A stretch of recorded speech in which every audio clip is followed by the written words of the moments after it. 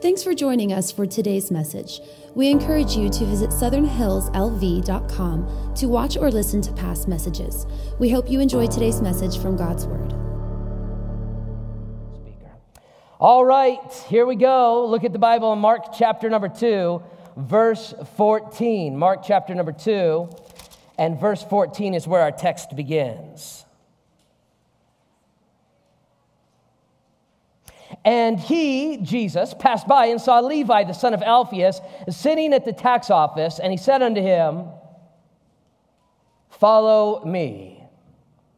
Father God, in prayer, I pray that you would, in this moment, fill this place with your Holy Spirit, just as you have filled it with your holy people, and I pray that you would fill me with your holy word, so that as I speak today, I would not speak my own opinions, my own thoughts, my own perspectives, but that I would speak the very words of God to my friends who have come here today. And I pray, Father, that as you fill this place with your Holy Spirit, you would fill me, your vessel, with your Holy Spirit to accomplish what only you can do. God, we need to understand how to deal with haters, negative individuals who pull us down and away from you and away from your calling in our lives.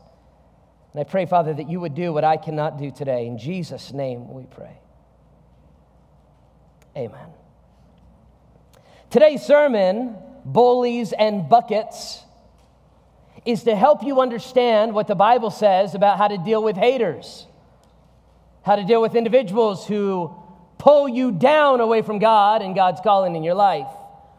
Bullies and buckets is a metaphor. Why do I have to say that? Say metaphor. Say it again, metaphor. The reason I have to say that is because we have some in our congregation who may not grasp that. You say, who? Like my daughter. A few weeks ago, I preached a sermon entitled Flint and Friction. In this 5-week sermon series called Ignite, I had all these really cool titles that I wrote. And they're really metaphors, you know. And I got in the car with my daughter as we drove home, and I said, "Hey, did you like today's sermon?" She said, "No." And that wasn't usual. I said, "Why?" She said, "I didn't know what you were talking about." And I said, "What do you mean?" She said, "I don't know what that is." You said, "What did it?" I said, "What are you talking about? You don't understand the whole sermon at all?" And she said, "No." She said, "I don't know what flint is." I said, "Well, you know, flint is the thing, and you strike it, and it makes a spark, and a spark starts a small fire, and it grows." And she said, "Well, you should have explained it." Like, everybody's a critic, you know what I mean? Everybody. So I'm going to explain, right? The sermon series began with Flint and Friction. What we're saying is, in the ministry of Jesus, things started very small with John the Baptist and just a few disciples. In the second sermon, Friends on Fire, Jesus gathered his disciples around him, people that had the same passion and desire to grow as he wanted to expand this ministry. In the third sermon, we talked about feeding the flame, allowing yourself personal time with God so that God can feed that flame and desire and passion as you move forward in your calling. And then in the fourth sermon, we have to understand, as you do these things, so was it in the life of Jesus. Enemies arose, bullies with buckets coming to drown out and drench the passionate fire that's coming up inside of you. So it is true in your life. So it is true once you find out God's calling and direction and purpose in your life, there will be enemies that rise up around and attempt to quench and douse the flame that is inside of each and every one of us. But they could not do it. No, they couldn't.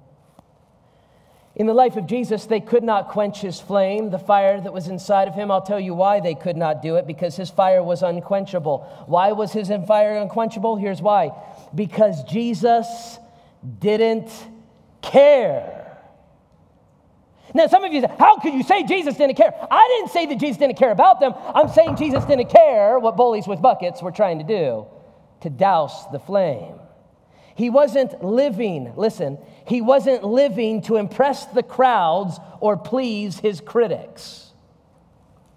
He wasn't living to impress the crowds or please his critics. Jesus was living for an audience of one. And that's the proposition for today's sermon. I hope you'll follow Jesus' example as we'll study it out here. Live for an audience of one. Say it with me today. live for an audience of one. Every teenager, every adult, every senior today, say it with me. Live for an audience of one. Stop trying to please the crowds. Stop trying to make your critics like you. Live for an audience of one. And this is why they hated Jesus. The Jesus haters hated Jesus for several reasons. I'm going to give them to you as we study this passage. The first reason the Jesus haters hated Jesus, number one, is because he wasn't worried about his reputation. Some of you in your life, you've got family, you've got friends, you've got co-workers who genuinely dislike you. And what I want you to do is learn what Jesus knew. Stop worrying about your reputation, what they think. Here, I'll say it bluntly. Who cares? Here in this passage, Jesus haters criticize his company. Look at verse 14. And as Jesus passed by, he saw Levi, the son of Alphaeus, sitting at the tax office. And he said unto him, follow me. So Jesus is in Capernaum, and he walks by, and there's a man named Levi. Later, we find his name is Matthew. Changes his name to Matthew. And he's a tax collector. He's sitting at the tax office. And Jesus says, hey, follow me. And so he arose, and he followed him. Now, what happened is he was dining at Levi's house. So Matthew, Levi, this tax collector, said, hey, now that I'm a disciple of yours, let me stop and say this. If Jesus said to you, follow me, would you do it? Yes or no? Yes. That means you're a disciple of Jesus. And Matthew said to Jesus, hey, why don't you come over to my house for dinner? I've got some friends coming over. And Jesus is like, sure, I'll go to your house for dinner. And so we invited, by the way, it's always nice to invite your pastor to dinner. Especially if it's at Texas Day Brazil. Can I get an amen? God bless that meat palace. Just a little commercial there. All right. So now it happened as he was dining at Levi's house that many tax collectors and sinners also sat there together with Jesus and his disciples. So they're all having dinner together, and there's a bunch of tax collectors. And then the Bible says sinners. Who are these? These are random sinners in the community. They were known as sinners. They sinned. They did bad things. Well, you and I would fit into that category, I think. I know we're at church, and there's a lot of very religious people here. God bless you. You're better than us. But the rest of us are just a bunch of sinners, or at least have been saved from our sin. Sinners, saved by grace. And there were many. And the Bible says they followed him. This is what was crazy. Jesus goes into this tax collector's home, bunch of tax collectors and sinners, and the Bible says many of them followed him, which means they understood who they were, sinners. They understood who he was, Savior. They repented of their sin, and they received Christ as Savior. They were born again. How awesome is that? Amen? Have you ever been born again? Have you been saved? Have you been saved? I loved how the video a moment ago in the middle of the song, all these people talking about how they got saved and when they got saved. Here's my question. Have you been saved? When did you get saved? If you haven't been saved, receive Christ today. You can. He loves you. He died for your sins, buried, rose from the grave. Listen, repent and receive Christ today. Become a true follower. So all of this is going on. What does this have to do with our sermon today, Pastor? Look, it goes on. It says Jesus he was sitting there eating with all of these people. Verse 16. And when the scribes and the Pharisees, when I say the scribes and the Pharisees go, boo. These are the Jesus haters. When the scribes and the Pharisees, very important religious leaders. They saw that Jesus was with the tax collectors and the sinners. They said to his disciples, how is it that he eats and drinks with tax collectors and sinners? Now, let me explain historically what's going on. Tax collectors at this time it was scandalous to be a tax collector. And to be around tax collectors was equally scandalous. I'll tell you why. Because Israel was an occupied country. Imagine this. We are not in an occupied country. We are Americans. We live in the United States. How many of you thank God for America? Amen. Amen. We love this country. But could you imagine an outside foreign power coming and taking over our country, and then they levied heavy taxes on our businesses? So no longer do you have a nice home and a nice family. You're not just paying taxes to the American government. You're now paying 20 to 25, 30% of your income to a foreign government as well. How many of you would not be happy with that? And the way they begin to raise their taxes is they find other people in your neighborhood, in your community, in your city, and they ask other Americans to rise up, and you start taking taxes from these people and send it to us. They would be considered traitors.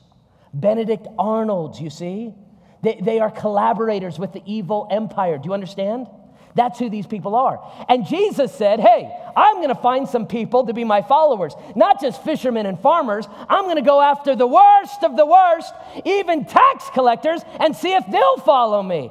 Aren't you thankful Jesus will take anybody that as his follower? Amen? Amen. And so this is why the religious people are so high on their religious high horse. Jesus, you're eating with tax collectors and sinners. How dare you? You're not holy and righteous like us. That's what's going on. Now, let me ask you a question. Why was Jesus eating with his people? Why didn't he care what that... Here, look. The reason is because Jesus couldn't care less about what they thought about him. He didn't care. But Jesus, those people don't like you. Jesus, the Pharisees and the religious people out there, they don't like you. And Jesus would say, yeah. So what? I don't know what it is about human beings that happen to be people pleasers. But the beautiful thing about Jesus is that Jesus didn't need their approval. Can I get an amen? So Jesus, when he had heard it, he said unto them, those who are well need no physician, but those that are sick. I do not come to call the righteous, but sinners to repentance. He says to these people, he says to these religious people, look, I'm not here for healthy people who don't need me. You're so holy and righteous, you don't need a Savior. I'm here for the people who are sinners who need a Savior. Now look at me. Some of us have been so convinced in our minds, and you may have arrived this way, because you were raised as a Baptist, or raised as a Catholic, or raised as a Mormon, or raised as some religious person, maybe a Muslim, or in Judaism, or some religious background. You think, I don't need Jesus as my Savior. Look, we all need Jesus as our Savior. And Jesus said, look, Jesus said this, I don't care what religious background you are, you're welcome here. And the reality is what Jesus was saying was this, look, I didn't come to those who think they don't need me. I came to the sinners. He didn't care about his reputation. Say, I don't care. Say it. Say it with some passion. Say, I don't care. Say it one more time. I don't care. Have you found it hard to care about everything? It's exhausting. I mean, everything in life, it's like everybody wants you to care about everything. I just get tired. My carbon footprint. I found out a couple years ago I have to care now about that. I don't know what it is. I don't know what my carbon, is it like a credit score? Where do you look it up? I don't even know. Now, some of you are getting offended. You're like, you should care. I'm trying to, but it's so hard to care about everything. You know what I mean? Like, I got to care about my carbon footprint. A lot of people really, some people really care a lot about who Brad Pitt is dating. No, I know they do because I go to the grocery store. I'm at Albertsons. I'm there getting my food. And as I'm there's magazines, and Brad Pitt is on there. Always talks about who he's dating. And I'm like, I don't care. I don't care. You say, oh, you should care, but I don't care. It's hard to care about my carbon footprint and Brad Pitt all at the same time. You know, it's exhausting. I don't know. I don't care who's in the Super Bowl.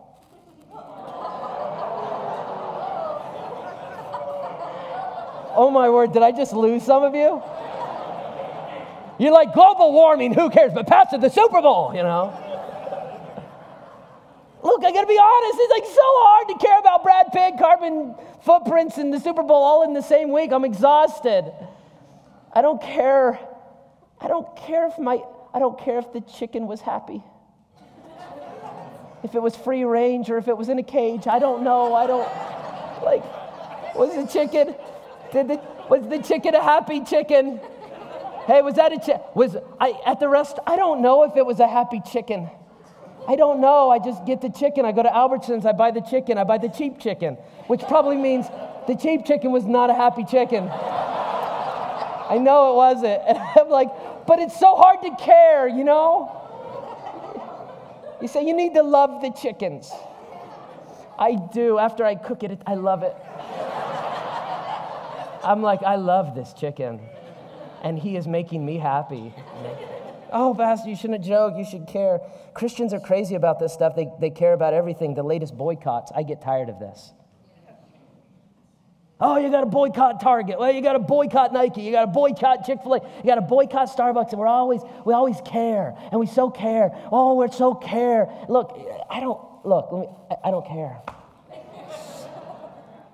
And you know what I care very little about? I really don't care what religious hypocrites think of me. Why do you care what the people at work think of you? You elevate it to idolatry. Why do you care so much about what family who doesn't like you, doesn't even like you? Why does it bother you so much what they think about you? Why does it bother you that there are haters that don't like you? The more you rise as God blesses you, the more haters you're going to have in life. Why do you have to be pleasing to everyone? Why do you have to have everybody's approval in your life? Even Jesus, how many of you agree? Jesus, good guy. Well, I hope so. You're a Christian. The reason they hated Jesus, number one, is because he wasn't worried about his reputation. Say, I don't care. Why? Because he was living for the audience of one. I'm not saying don't care what anybody thinks. I'm saying care what God thinks. Number two, the first reason they hated Jesus because he wasn't worried about his reputation. And they were so consumed with their reputation. For somebody with approval addiction, this was mind-blowing. Jesus, how could you not care what we think? And he says, I don't care. Number two, why did they hate Jesus? Because he rejected their religious rituals. They hated Jesus because he rejected their religious rituals. And in this passage, we see the Jesus haters criticizing Jesus for his lack of respect for tradition. Look at verse 18. The disciples of John and the Pharisees were fasting, and they came to Jesus, and they said unto him, Why do the disciples of John and the disciples of the Pharisees fast, but your disciples do not fast? Fasting means to go without food. It's very religious, very important. Now, during the law, during this time when Jesus lived, there was one day that the religious people were commanded to fast. They had to fast on the Day of Atonement. That was it. But the Pharisees and the followers of John were more religious, and they added all sorts of extra rituals, and they stopped eating every Monday and every Thursday. The whole day, from sunup to sundown, you weren't allowed to eat. And if you fasted, you were considered a better religious person. And if you didn't follow their rituals, you were a bad religious person. So they came to Jesus, and they said, Jesus, why don't your followers fast like my followers do? You know what Jesus' response basically was? It was, great, good for you. Listen, Jesus didn't tell them not to do their religious rituals. Jesus said, fantastic, good for you. But here's the problem with so many religious people. Because they have a religious ritual, they demand that you have it too. And Jesus is like, no. I'm not going to do it. But you got to. Why? Don't have to. Now, get this, because it's key to the sermon. Look, I don't have to go to confession. You say, but you're a Christian. You should go in a booth and tell somebody your secrets. I don't have to go to confession. Do you know why I don't have to go to confession? Because it's a religious ritual that's not found in the Bible. I don't have to do it. I don't have to. Look at this. I realize this is such freedom. I don't have to drive a hybrid. For some people, their religious ritual is one, some for the other. I don't have to. You say, but I drive a hybrid. Don't you care? I don't have to. And I feel very happy. Too many Americans feel under guilt about everything. I don't have to eat kosher, thank God. I don't have to eat vegan, thank God. You say, but I have to. It's fine. You do you. Stop putting your non-biblical religious rituals on everybody else's doorstep. I come from a religious tradition that values, dressing in ties. You got to wear a tie when you preach, especially. And so I don't normally wear a tie when I preach. I had one of our ushers come in, and as I came in, one of my ushers looked at me and said, "Ooh, a tie. Do we have dignitaries here today?" I fired him. I said, "Get out of my church. What are you? You're a comedian? I'll tell the jokes around here." Here's the thing. I don't care what religious tradition you come from, whether it be Mormon or Catholic or something, Baptist. Religious traditions are religious traditions. And sometimes when you reject the religious traditions of others, you will get hated for it. Jesus said unto them in verse 19, "Can a friend of the bridegroom fast while the bridegroom is still with them?" Basically, Jesus said, let me answer your question why my disciples aren't fasting. He basically said, I'm still here, but there will be a day when I'm not here, and they will naturally go without food because they're going to miss me so much. So he answers their question. But then he goes on and he says, he gives two metaphors. I'm glad we're talking about metaphors early on because these are two metaphors he gives. The two metaphors he gives, the first one he says, Jesus says, can you take an old piece of cloth and a new piece of cloth and sew them together? And Jesus said, no, because it'll rip. And then he says, can you take new wine and pour it into an old wineskin? Now, all of you and I would say, of course not. Why? Because we know everything about wineskins, right? No, we know nothing.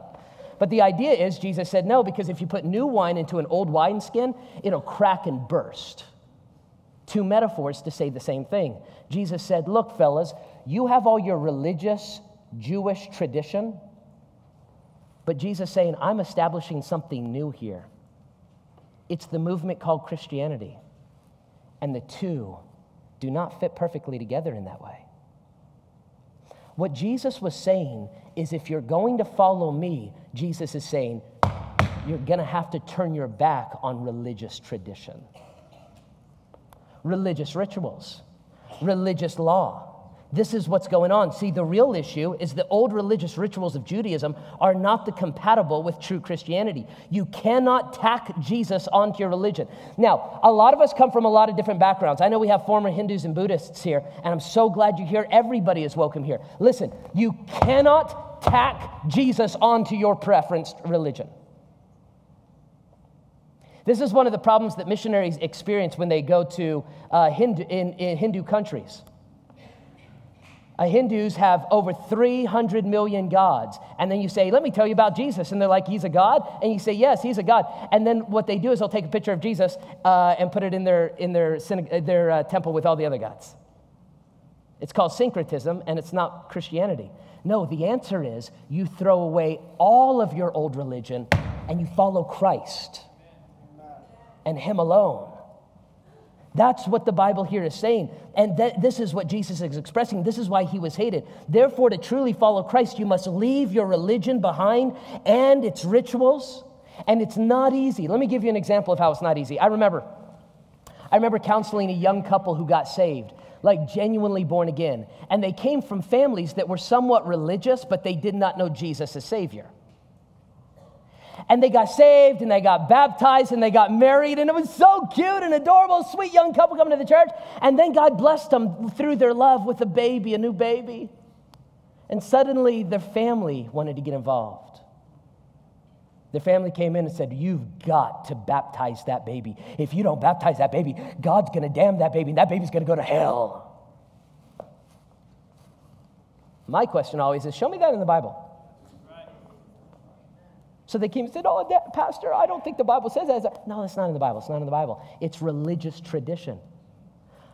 Pastor, they're pretty insistent. If we don't follow their religious rituals, if we don't follow their religious traditions, they're going to get upset with us. Yep. Yes, that's exactly what happens. In the Baptist tradition, we don't normally have drums on the stage. We've had people upset because we don't follow their religious tradition. I've had people upset at our church because we don't preach from exactly the same English version of the Bible they do, religious tradition. Isn't that amazing? But this is filled, listen to me, it's filled. And what you've got to understand is, number one, the reason they hate Jesus is he wasn't worried about his reputation. He rejected their religious rituals. Number three, he ignored their man-made rules.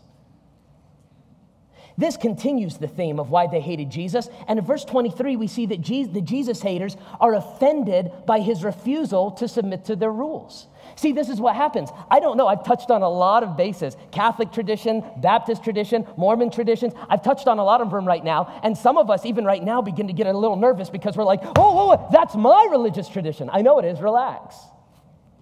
This is why he was hated. He ignored their man-made rules. And in this specific passage, I'll tell you what happens. What happens is that the Jesus haters are offended because he refuses to submit to their rules. Look at verse 23. Now it happened that he was through the grain fields, walking through the grain fields on the Sabbath day, and they went with his disciples, began to pluck heads of grain. Okay, picture it now. Jesus is walking with his disciples down a road, and there's a field of grain there. Now, how many of you know what that looks like? You live in Las Vegas, so you haven't seen it for a long time, right? It's a field of grain. And the Bible says his disciples and Jesus reach over and they grab some grain off of the stalks and they rub it in their hands. They take like granola and they start eating it. Now, some of you as Americans, you're like, that's stealing. But actually, according to the law back then in Deuteronomy, the Bible says that they had a right to do that. It wasn't stealing as long as you weren't harvesting a big crop. If you're hungry, you could take a piece of fruit and go for it. How many of you kind of wish you lived under that law right now? You know what I mean? You're like, my neighbor has an orange tree, you know. My family and I went with the Combs to California just a couple weeks ago, and we're walking. We got a little Airbnb near Disneyland, and we were walking to Disneyland, and as we went, there was something that caught my wife's eye. My wife is a huge lover of white grapefruit, not pink grapefruit, not ruby red grapefruit, white grapefruit. And they're so hard to come by. And as we're walking down this road, she looks over, she said, there it is. I said, what? It's a white grapefruit tree. Big, juicy white grapefruits just hanging from the vines. I looked at her. She looked at my daughter. All I heard about all day at Disneyland was those grapefruits. So we're walking back from Disneyland that night, and she said, this is it. She walked up to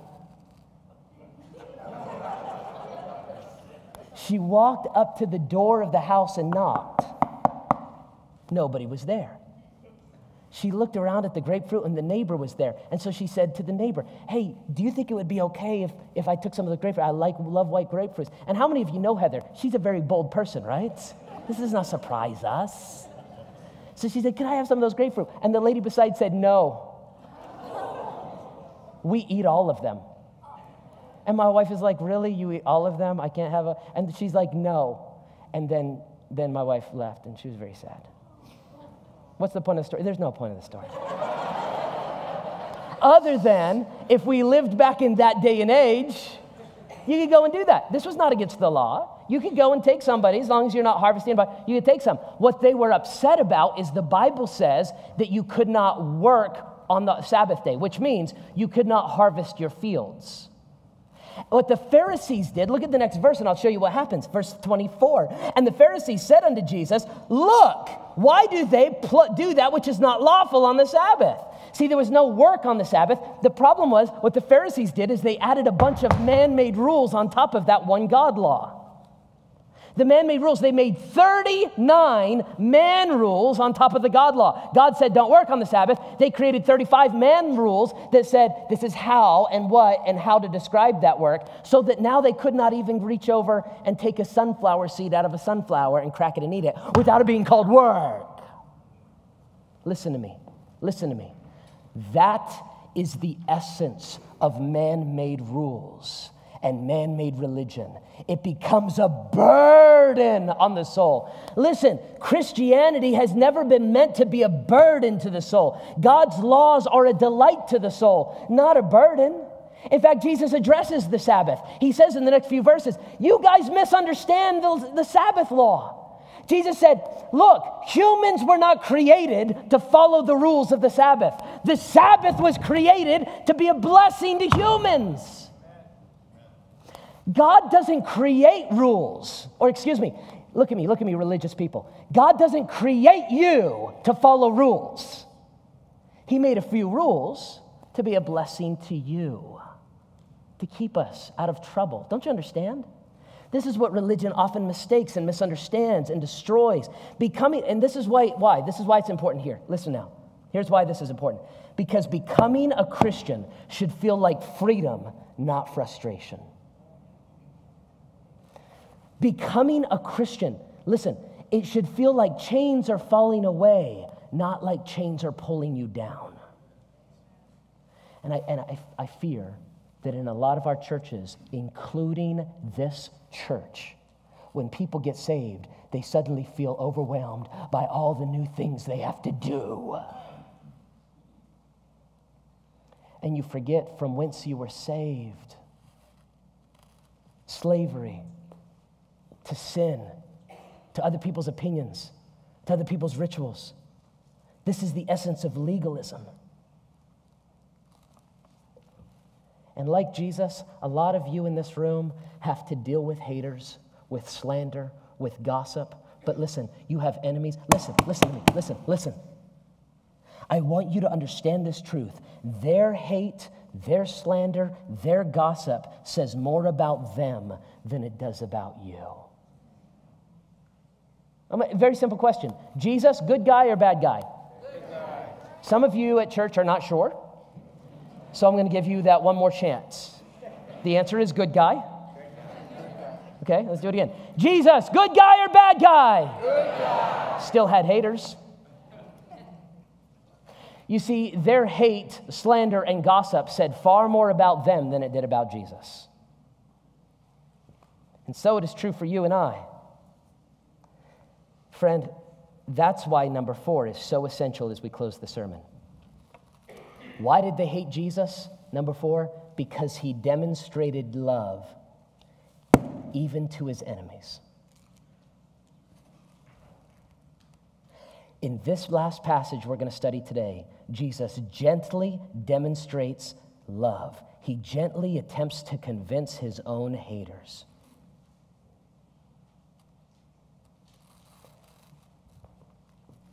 This is what the world can't understand about true Christians. The way the world works is this. You attack me, I attack you twice as hard. The way Jesus works is this. You attack me, and I show you love. See, Jesus knew that every critic was a possible convert. Instead of viewing your family that's putting you under such pressure, your coworkers that are putting you under such pressure, your friends that are putting you under such pressure, instead of viewing them as an enemy, view them as a possible convert to Jesus. This is why he said, love your enemies. Look, let me just shoot straight with you as your pastor. Some of y'all just need to chill out. Just because you have people against you doesn't mean you have to be against them. Just because they view you as an enemy doesn't mean you have to see an enemy in them. Jesus Christ, just because they viewed Jesus as an enemy, Jesus never viewed them as the enemy. He viewed them as potentially converted to his cause, to his salvation. Look at what happens in Mark chapter 3 and verses 1 through 6. It's an amazing little story. It says, and Jesus entered in the synagogue again, and a man was there who had a withered hand. And they watched him closely, whether he would heal the man on the Sabbath so that he might accuse him. See, there was a little trap that was set. Jesus was back in this. Remember, I showed you a couple weeks ago, the synagogue in Capernaum. This is what's taking place again. Jesus is back in that little synagogue. Here's what it looks like even today. You can go there and visit it and see it. It's an amazing thing. This is what it looked like back then. Back then, it looked just like this. And they sat on the outside, see the outside edge? And they would teach from the middle. That's what would happen. A lot of people would sit on the edge, the elders, and then the other people could sit around on the floor or stand. And Jesus walks in, and the haters were there, and his followers were there. And they had brought in a man with a withered hand. And the trap was set. Would Jesus perform a miracle on the Sabbath day? Ooh! Because he's God, he knows it's a trap. So Jesus walks in and he sees this man. Look at verse 3. It says, and he said to the man that had a withered hand, step forward. See, he's standing there in the middle of the synagogue. He says, step forward so everybody can see you in the middle of the synagogue. And there Jesus said to him and said to everyone, listen to what he says. This is key. Is it lawful to do good or evil on the Sabbath day? To help people or to harm people? And the enemies of Jesus couldn't answer a word. The reason they couldn't answer a word is because anything they said would contradict their own worldview and their own religion. And so they say not a word. And so Jesus, look what it says in verse 5, and when Jesus had looked around at them with anger, being grieved in his hardness of their hearts. Why? Because they were obstinate, their obstinate stupidity, their willingness to be blind. Jesus said to the man, stretch out your hand. And immediately the man stretched it out, and the hand was restored as the whole as the other. Why does this whole charade go on? Hear me. Why does Jesus put up with this? Hear me. Because he cares, yes, about the man with the withered hand, but he also cares about the people around him who hate him. And he attempts to reach them with love and compassion and demonstrate his power even to them. But verse 6, unfortunately, look, many of those haters, it says in verse 6, went out and immediately plotted with the Herodians against him, how they might destroy Jesus. Now look, not every single one of the haters of Jesus ended up wanting to kill him. Because Jesus patiently reached out with love and demonstrated love, a lot of Pharisees and followers of these laws, those who used to hate Jesus, became followers of Jesus. Now look at me. Why in the world did Jesus take so much time to reach out to his haters? Here's why.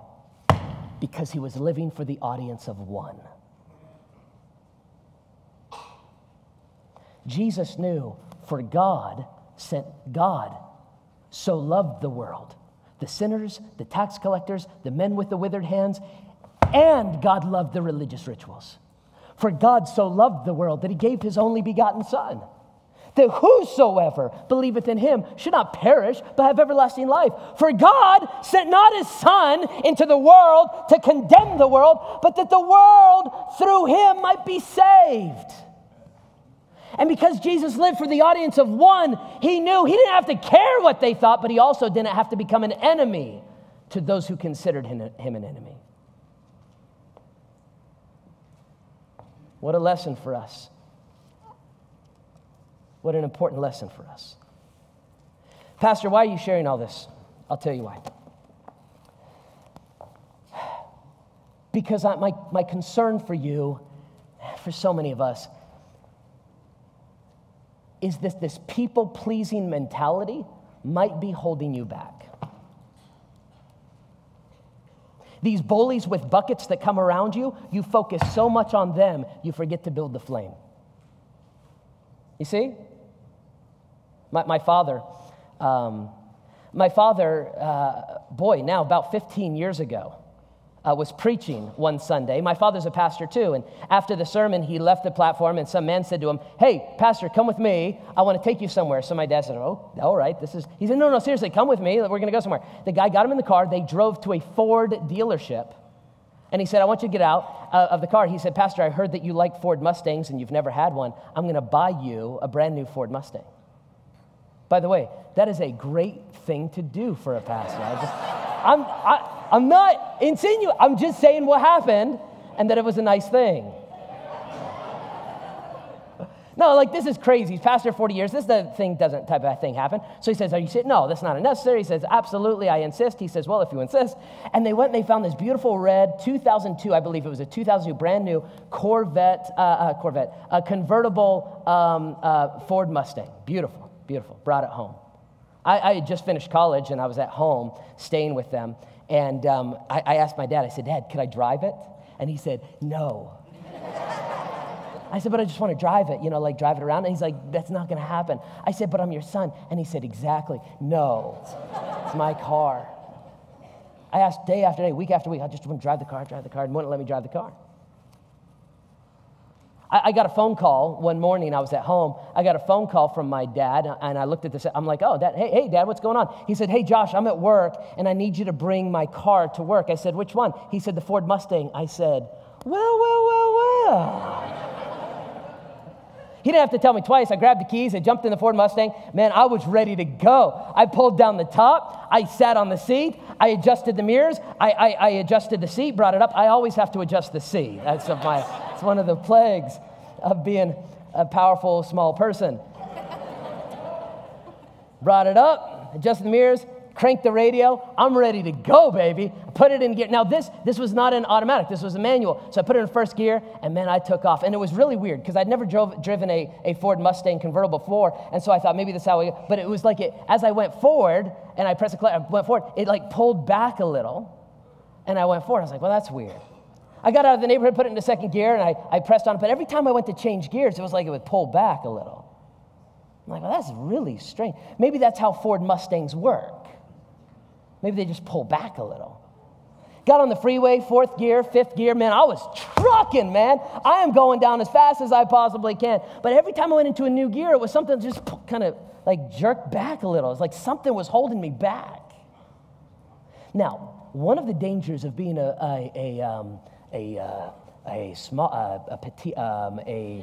of a compact individual is that I can't see all of the lights on the dash. Little did I know there was a blinking light that said what? My emergency brake was on. And I'm too dumb to know any better, you know? I finally got to the church. It was about 12 to 15 miles away. My dad's standing in the parking lot, his three-piece suit, his briefcase. I pull in. I'm like, hey, Dad! His smile went to this because he saw smoke coming from the wheels. He said, what are you doing? I said, what? He said, do you smell that? Suddenly I did. He said, what are you doing? I said, what do you mean? He said, the emergency brake is on. He said a lot of other things to me that morning. I won't say them all today. He calmed down. I calmed down. We went out a couple days later, and he said to me, he said, Josh, let me ask you a question. Like, you're so dumb. What? You don't know what you don't know till you know what you know. You don't know. I didn't know. He said, as you pulled out of the driveway and as you changed into gear, he said, couldn't you sense that something was like holding you back? And I'm like, yeah, but I just thought that was normal. And he said, it's not normal, stupid. You know? He's a very mean man. Look at me. Can't you sense that something's been holding you back? You're looking up here and you're like, Pastor, but I thought that was normal. It's not normal. Something is pulling you back as you move forward for God. And could it be this people-pleasing, addiction to approval mentality is pulling you back? Isn't it time to not start viewing them as enemies, but as possible converts, and stop caring what they think all the time? This is how Jesus dealt with his haters. Let's pray. Father in heaven, your grace is sufficient, and your love powerful. And these words that we've studied, so true.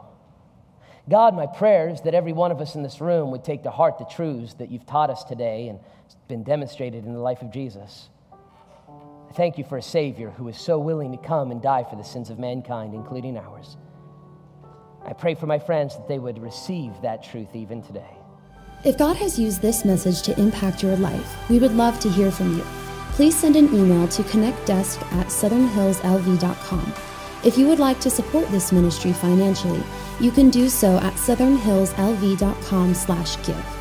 We are always encouraged to hear how God is using this church in Las Vegas to reach God's people around the world.